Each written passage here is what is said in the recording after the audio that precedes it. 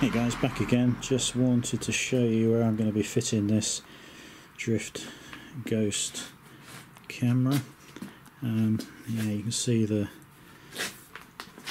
well, I guess it's a rack, but I don't quite know what you'd put on it, but it's absolutely perfect for my use. I've simply put the regular mount with the 3M pad onto it.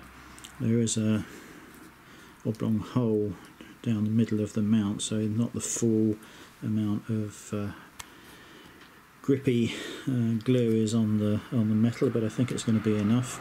Now, there was an interesting issue with the way I mounted it originally. I don't know whether you can see all these marks in the plastic. Well, it turns out, I couldn't work out what was doing that, but I never really bothered looking at it too closely. But what it was is I had this mount reversed, so this release mechanism was round the other way, and what was happening as I pushed the camera in that way, the front of the lens, because it's been spun around, it's actually now sticking up above and below the body, and it was of course just fouling on here. Now, the way I've got it set up now is you just squeeze that and pull it straight out. There's no issues whatsoever. I've left enough room, obviously it hasn't got the back cover on at the moment, but there's enough room there to also wire it permanently if I would like to. And for the rear camera, it might be a good move just to leave it connected to power. It will act as a standard car DVR, so it'll only work when there's power applied to it. That's not how it's set up on here at the moment, as we've discussed on earlier videos. And then I've used this supplied velcro strap to just give it that second layer of protection from coming loose.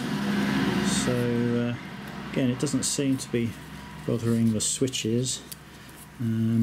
I've got it so the on and record button is exposed, so you can just fire it up. You get the single tone. Once the Wi-Fi has sorted itself out, you can then just press the same button to go into record mode, which you can see is active just down there. So we'll stop it and then turn it off. So really this could be left permanently attached. Don't think it looks a major issue at the back. Obviously the strap isn't lovely, but I don't really want to risk losing another one. I am going to put that Loctite on this now. I'm not going to bother filming that. I'm sure you can work that one out for yourselves, but nice to have this strap included in the Drift kit. And of course, as I said in the earlier video, it is actually for holding the remote control onto your outer jacket sleeve, so you can record as and when you want. But the removal now is much easier. I don't know why I didn't do this in the first place. Grip and pull, that's it. Nothing fouls anywhere, so it's not going to leave any marks on the camera or the plastic mount or the metal rack. So it's slightly pointing up in the air, but the angle, in fact I'll just fire it up for you. Let me go around the other side. So I can't get in so close with the screen. Yeah, they've got the camcorder screen out, but you can see where my hand is there. So that should be able to pick up everything that you need. Good wide angle as well on it.